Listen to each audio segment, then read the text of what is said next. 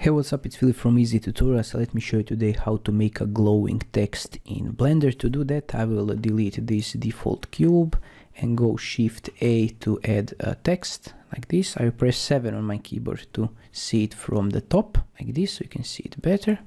And now under the text properties over here, you can add some geometry and you can extrude it a bit to make it 3D.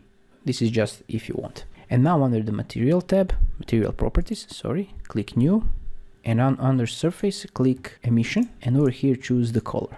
Of course, the strength, you can change the strength, for example, to be 3.5. We don't see it now, but if I click over here, viewport shading, render, you can see the text.